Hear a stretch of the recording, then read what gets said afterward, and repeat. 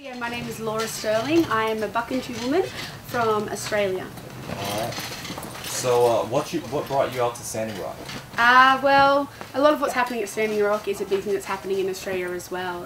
In Australia we have very similar stuff going on with the government wanting to rape and pillage the land for minerals, and obviously with you guys it's with the water, so I feel a very strong connection to be here. Native American, Indian culture and Aboriginal culture is very similar. We have a lot of the same values and we respect the same thing, which is Mother Earth. So I was coming to America for the eclipse, but a big part of what I wanted to do was get out here to Dakota and be able to just stand here with you guys. It's sad that I can't actually be out at the rock because obviously you've all been moved along now and all those charges have been laid. So it's great to be able to be here with the small community that's left, but I think our big fight now has to be to get all those charges dropped for the people that have been arrested for trying to protect the one thing that we all need and one thing we all have right to, which is water. So I'm here to stand for Standing Rock. Absolutely, absolutely. So what exactly is going on in Australia with the Aboriginal people and the government? Oh, wow, okay. I'll give you the short version because it's a very long version. So what they're trying to do at the moment is close all the remote communities. So what happened was back in, it was the late 1960s, they decided that it was no longer legal to be able to hunt and kill an Aboriginal person. Up until the late 1960s, you actually could hunt them like an animal. So they decided, okay, that's not legal anymore, so what we're going to do is we're going to go round up all the Indigenous people and we're going to put these in these makeshift shanty sort of communities that they've built. So the communities are in the middle of nowhere, which is where obviously people were living traditionally, which was fine. But now they've built these makeshift communities, given this stuff called money, a thing called alcohol, and gone, here you go. Now fast forward to 2017, which we're in now, but this started back in 2015. Governments decided, hey, there's lots of minerals out there, so we want to rape and pillage that land.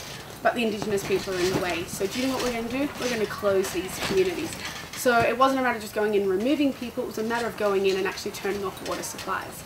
So what's happening then is we're now seeing the second history repeating itself with the stolen generation. The stolen generation was when the children were taken away and ultimately put in with white families to have the Aboriginal bred out of them. And so what's happening now with the closure of the communities, the children are again being taken away at a much higher rate than what it was back then. So it's very similar stuff that's happening here, and not just in America and in Australia, it's happening in Indigenous communities all over the world, in South America.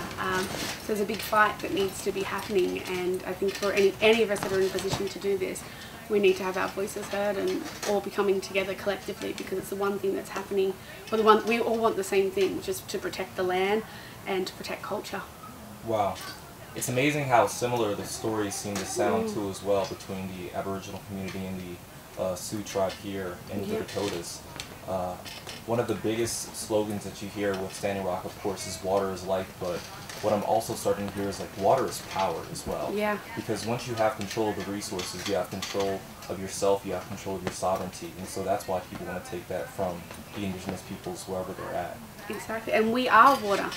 You know, this is what we are water, and you know, with our cultures, you know, what we believe in is Mother Earth, and it's Grandmother Moon, and Grandmother Moon, she moves the waters, you know, so it's just not a matter of taking away something that seems so tangible, which is water. Yes, we all need water, plants need water, but it's us and it moves with us, and you're taking away more than a tangible thing, you're taking away something that's inside all Indigenous people. Wow. Thank you very much, Laura. Do you have anything else to say to the people before? I just want to pay my respects to all the owners of this land, past and present, for allowing me to be on it and allowing me to be a part of this project. So, thank you.